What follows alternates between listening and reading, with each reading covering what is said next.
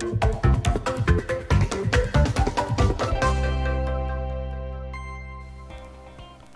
to So Techy YouTube channel.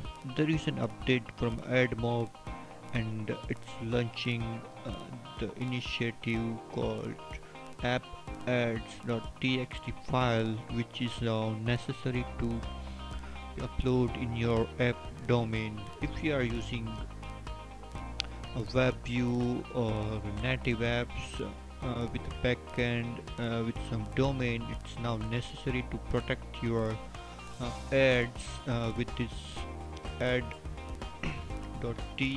file.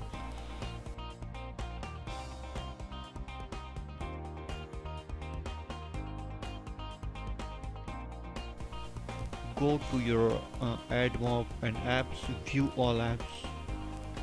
Then you can go to the new tab called app-ads.txt. There you can see the list of domains which are currently linked with your applications. I can see one domain called funnybaba.net right now, and in the status you can see there is nothing. This is how we can generate your text file. You can copy that code, make sure there is no space or typo in the text file you are creating. Paste that code and also copy that file name. The file name must be the same.